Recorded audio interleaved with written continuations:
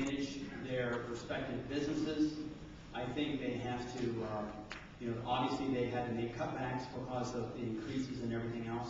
And I think the county needs to work with them to be able to provide service for them and to help them in any way they can to make their businesses flourish.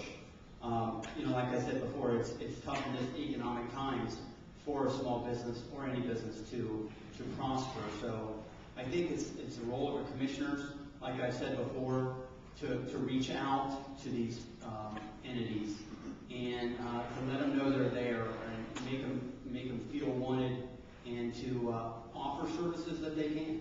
And that's it. Mr. VanBuren? We can not only talk about small businesses, large businesses in Lincoln County. Remember, Lincoln County government is one of the largest businesses in Lincoln County. We have over 1,200 employees. So when we talk about the challenges that businesses face, it's the same challenges that county government and other governments throughout the county face. First thing is just staying afloat. As Brad mentioned, staying above the red line, trying to be above that break-even point. And what can Lincoln County government do to help? First of all, we can help develop a workforce for these businesses, the new businesses that come in and the existing businesses. We can work with the local school districts, CTEC, and different organizations to help train the workforce. We can also help with for instance, the screen machine in Etna.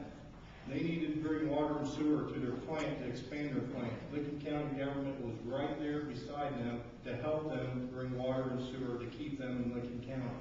That's how we can help. We can also help with infrastructure. We just got done talking about a public-private partnership to build a road in Lincoln County, and the task will bring jobs. Government can help that. But there's other times when government needs to stand aside and say, we're not here to regulate you. And this comes to the national government, which I can't do anything about, and nobody in this room can do anything about. But sometimes we have to back off on regulations to let the people use their creativeness. The United States, if we just put our heads together, we can solve this energy crisis. Thank you. I've got to stop.